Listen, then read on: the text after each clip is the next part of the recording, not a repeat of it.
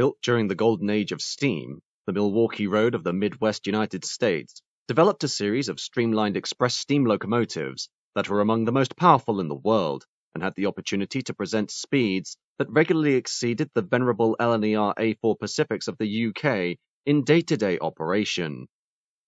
However, despite their potential to reach up to 130 miles an hour, no records exist, beyond anecdotal evidence, that these machines could have obtained the world speed record for steam traction, while the end for the Milwaukee's streamlined champions would come in the form of all units being quietly scrapped, despite their iconic nature and exceptional performance. The Chicago, Milwaukee, St. Paul and Pacific originally came into existence as the Milwaukee and Waukesha Railroad of 1847, though before even the first rails were laid, the company was renamed to the Milwaukee and Mississippi during 1850, and by 1851, the firm had reached Waukesha, Wisconsin, 20 miles west of Milwaukee, eventually connecting Madison and Prairie du Chien on the Mississippi River by 1857.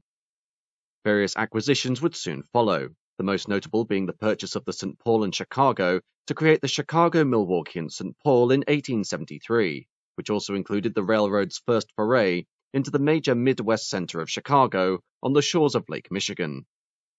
Throughout the early 1900s, the company faced severe financial hardship during the development of its technologically innovative but economically crippling Pacific extension, created so as not to lose its competitive edge against the Burlington and the Northern Pacific on vital services to the West Coast. While electric traction on the steepest grades of the Rocky Mountain Division was a pioneering achievement for American railroads of the West, with the overhead wires reaching Seattle in 1927, the total cost of the project was $234 million, or $4.1 billion in 2023, the result of which saw the Milwaukee Road enter bankruptcy in 1925. Following a corporate reorganization, the railroad emerged in 1928 as the Chicago, Milwaukee, St. Paul and Pacific, but the still heavy debts of the Pacific extension weighed hard on the firm, and in 1935 the railroad entered bankruptcy again.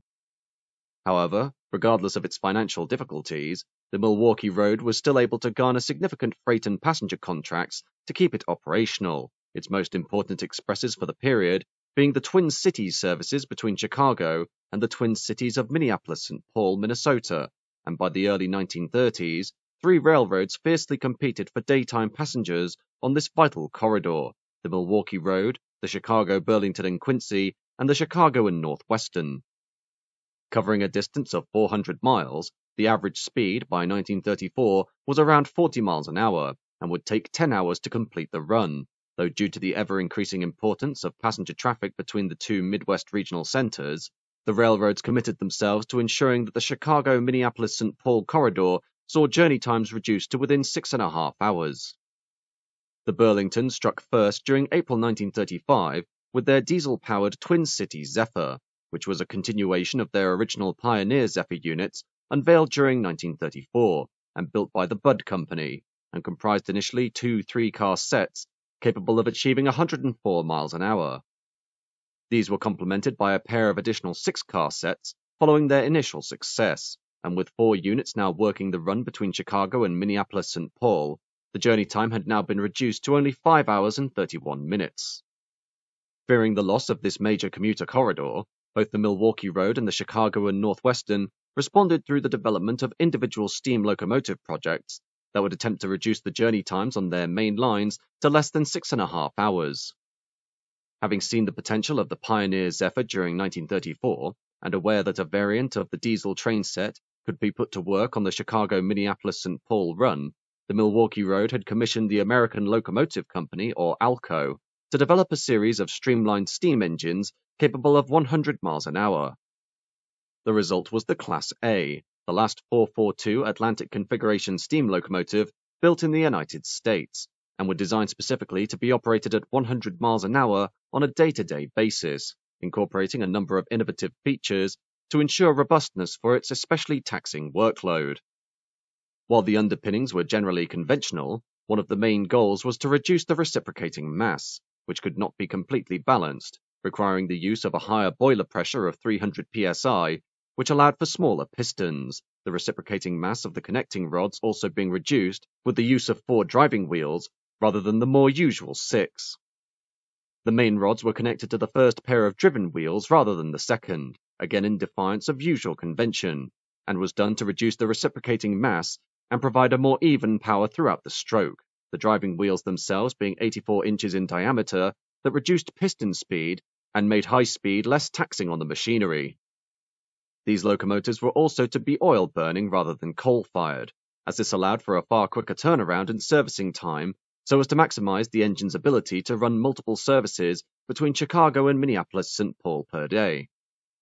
As for their iconic streamlining, this was the brainchild of designer Otto Kuhler, who had previous experience designing a prototype version of what would become the PCC streetcar, and the streamlined express diesel sets for the Gulf Mobile and Northern Railroad, dubbed the Rebel, which worked between New Orleans and Jackson, Tennessee.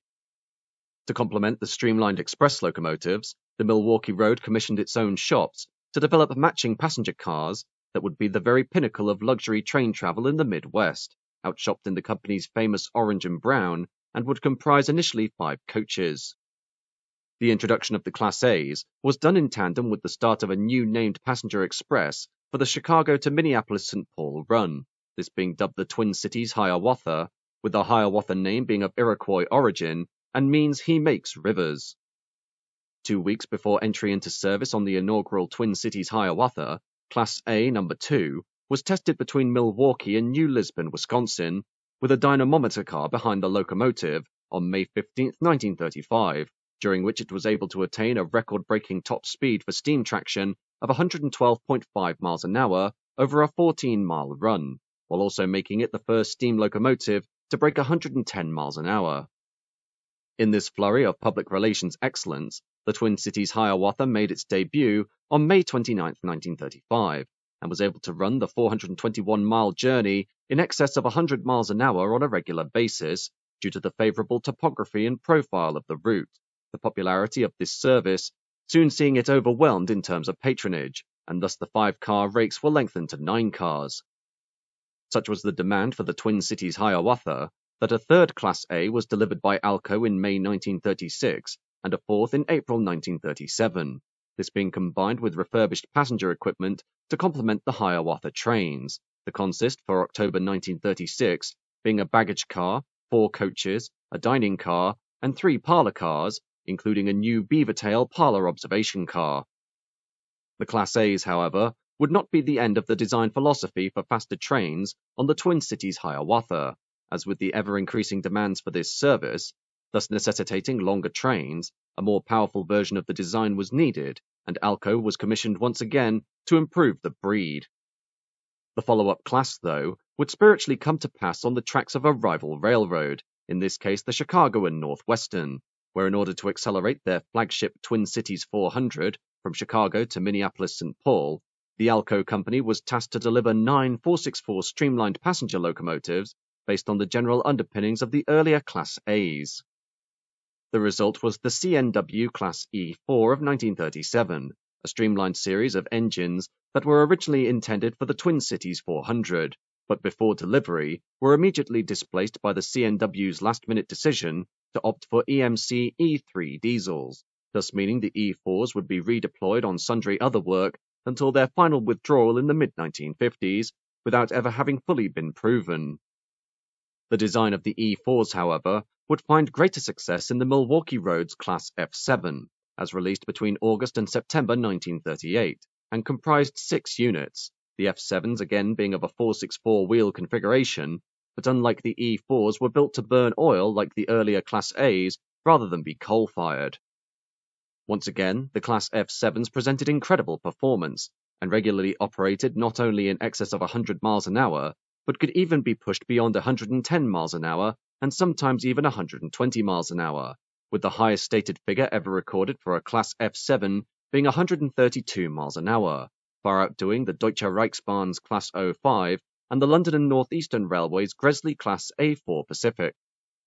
The Class 05 had seized the world speed record for steam on May 11, 1936, attaining a top speed of 124.5 miles an hour on the main line from Berlin to Hamburg, a record it would hold until July 3, 1938, when LNER's 4468 Mallard surpassed it with a top speed of 126 miles an hour, a record that remains unbroken to this day.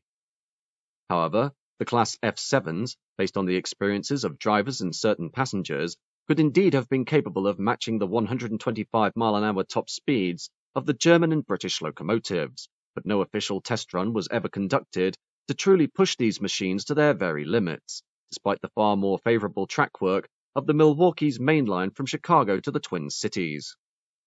In one famous instance, French railroading expert Baron Gérard Voulet clocked an F7 at a sustained average speed of 120 miles an hour for 4.5 miles between Chicago and Milwaukee, while the peak speed achieved by the engine was measured at 125 miles an hour, though due to his test and the reports of the engine crews being done unofficially, none of these instances could ever be considered verified records. Nevertheless, while the Class F7s were never driven under official recording to an excess of 120 to 130 miles an hour, these trains, on a daily basis, presented the fastest average speed for regular passenger expresses in the world, as while the likes of the LNER A4 and Class 05 could reach 125 miles an hour, they never operated at this speed consistently during normal service, with the speed records obtained under very specific conditions.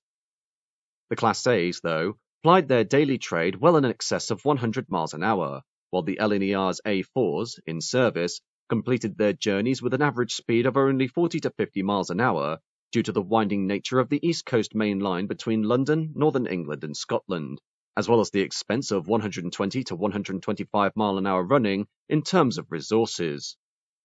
As an example, in 1939, only a year after their introduction, the Twin Cities Hiawatha schedule was modified so that the Class F7s could conduct the 78-mile journey between Portage and Sparta in Wisconsin in 58 minutes, with a start-to-stop average of 81 miles an hour, thus undeniably the fastest average speed for regular passenger trains in the world. Through World War II and into the late 1940s, the fleet of 10 Class A's and F7s would continue to ply their trade on the fastest expresses between Chicago, Milwaukee, and the Twin Cities, the only difference made in their general design being the fitting of an additional Mars light above the original single headlight to further enhance the safety of daily high-speed operation.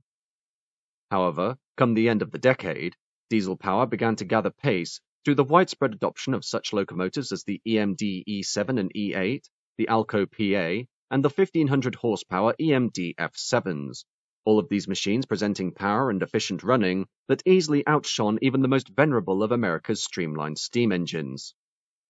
Thus, by the turn of 1950, contemporary streamlined steam locomotives, including the Milwaukee Road's Class A's and F7s, as well as the Southern Pacific Class GS3, the Pennsylvania Railroad Class T1, and the Norfolk and Western J Class, were facing retirement despite being only a decade old, with the last of the J Class being released into traffic in 1950, only to be withdrawn in 1959. For the Class A's, the first to be withdrawn was number 3, which was taken out of service in September 1949 after only 13 years of work and stripped for parts to keep the other 3 units on the go until 1951, with number 4 being removed from traffic in June, while the original numbers 1 and 2 remained on the Twin Cities Hiawatha until November, with all examples being broken up for scrap. As for the F7s, one of these would go out with a bang, as on July 27, 1950, number 102, while running between Chicago and Milwaukee on the Northwoods Hiawatha, suffered a frozen right main crosshead 70 miles south of Milwaukee that caused the cylinder to explode at a speed of around 100 miles an hour, though despite the engine being damaged beyond repair, no derailment occurred, and the only injuries were among the 2 engine crew. However, by the time of number 102's spectacular destruction, withdrawals for the Class F7 had begun from November 10, 1949, when Class Premier number 100 was taken out of use, the remaining 4 being slowly whittled down throughout 1950, until on August 10, 1951, the final Class F7, number 105, was removed from traffic without fanfare, all examples being scrapped by the end of the year. Thus ended the Milwaukee Road's flirtation with high-speed train travel, and from what had once been the fastest average passenger train service in the world, the onset of domestic airliners and the interstate highway system would rob the railroad of its main customer base on the vital Twin Cities run and commuter services till Milwaukee. The Twin Cities Hiawatha, which had been split into a morning and evening service from January 1939, would soldier on with dwindling passenger numbers until the turn of the 1970s, with the morning Hiawatha being discontinued from January 23, 1970, while the afternoon Hiawatha would survive until the formation of Amtrak on May 1, 1971, after which the Burlington Northern's Empire Builder was rerouted over the Milwaukee Road line through Milwaukee to St. Paul, and services reduced solely to that train. This, combined with its ever-decreasing freight traffic, as other railroads provided better and faster operations across the Midwest, made the Milwaukee Road the weak sister of the Western American railroad scene, seeing continued fiscal collapse and a gradual reduction of its once pronounced domain until its final breakup in the mid-1980s between the Chicago and Northwestern, the Grand Trunk Western, and the Soo Line. In the end, while the Milwaukee Road streamlined steam locomotives weren't unique, implying high-speed train travel across the continental United States, it was a mixture of their phenomenal performance, air-smoothed bodies, and superbly favorable route that made these expresses the fastest average passenger trains in the world for the period. However, one of the enduring mysteries of these machines is whether they truly were able to reach their possible top speeds of 130 miles an hour and more, as reported by engine crews and unofficial measurements, as if a formal assessment run had been conducted, in a similar manner to the German and British engineers. The potential that these extremely powerful engines could have obtained the coveted world speed record for steam traction may have fallen to the Americans in the final years prior to World War II.